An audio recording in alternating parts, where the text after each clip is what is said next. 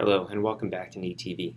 I'm Dr. Adam Rosen, an orthopedic surgeon who specializes in total knee replacements.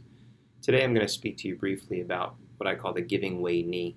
This is a common complaint I hear from patients about their knee being unstable. Now when patients present with an unstable knee, there are two ways to look at an unstable knee. From our standpoint, the doctor's standpoint, an unstable knee is truly a knee which has a ligament tear or rupture, and the knee truly is unstable in side-to-side motion when we test it. What I'm referring to here is commonly what patients refer to as instability, and that's the sense that the knee buckles or gives way.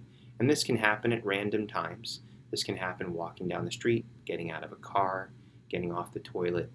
And that's what's confusing to them, is they feel that there's something wrong. And typically this is due to arthritis, and where a raw area of bone or a bruise in the bone may be touching another area, and this causes pain.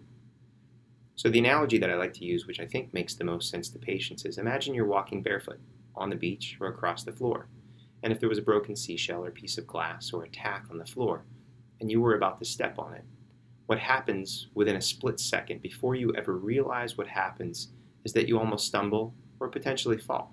Somebody may look at you and ask, "What happened? What did you do?" And what you'll realize at that point is that you almost stepped on something sharp. And the same sort of thing happens in your brain when you move or twist or bend your knee in a way where the arthritis and arthritic ends touch one another. So what's happened is your brain has realized that that sharp thing on the ground, that tack or piece of glass or seashell, is really sharp, and when you put weight on your heel or on your foot, your body sensed that. So before you shifted your entire weight and your muscle strength onto that leg, your body reflexively shuts off the muscle so you don't put full weight on the leg.